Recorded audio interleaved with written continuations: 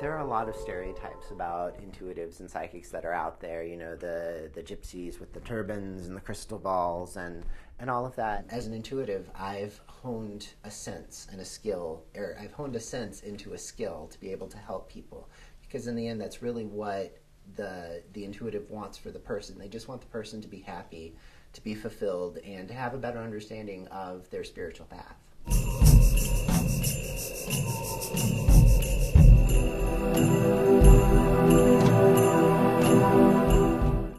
My name's Elijah. I am an intuitive.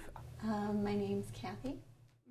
I've worked here at Coyote Wisdom since the store opened. My name is James Wirtz. I do what's called intuitive tarot. I had always realized that I'd had a little bit of an ability to kind of know what was happening in my own life. Started reading books and studying and realized that, hey, this is something that I can learn to do regularly. For me, the cards of the tarot represent kind of archetypes and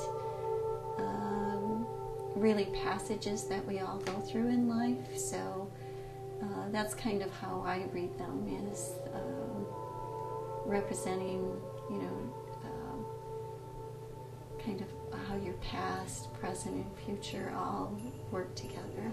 I focus more on medical intuition and predictive reading, as well as mediumship.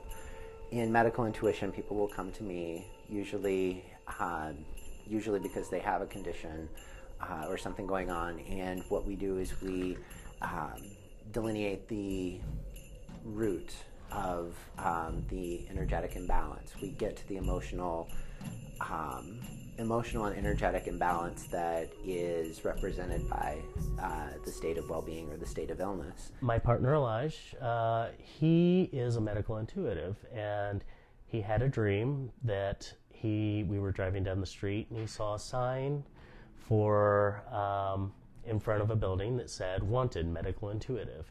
And as we were driving down the street, he saw Coyote Wisdom, and he's like, "That's the building in my dream that had the sign in front of it. That's the place."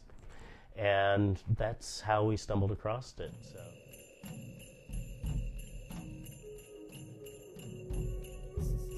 A lot of their metaphysical properties are attributed from a variety of different religions. Like, this is lapis.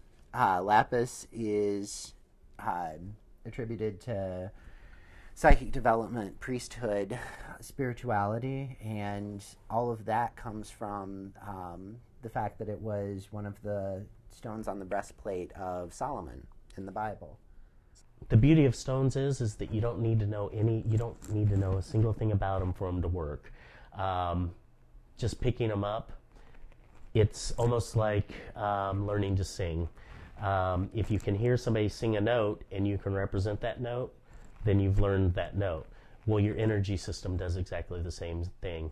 You pick up a stone and it learns that energy vibration, and it can reproduce that energy vibration. So yes, it helps to have it near you to increase that, but once you've learned that, you can produce it in your own system, your own body.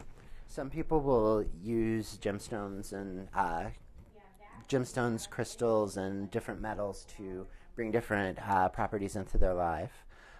Copper bracelets, and ours have little magnets on them to bring magnetic energy in as well, are reported to be really good for things like arthritis, general health, general well-being. As far as the negative stereotypes that it's devil worship, that it's that there's something evil here, that we practice things that curses or things like that. I won't say that some of the people that come through here don't do some of those things, but as far as we here, our goal is to help people live good lives, to help them find joy, to help them find a positive view of life. And really, above everything else, that is what we hope that everybody that walks through our door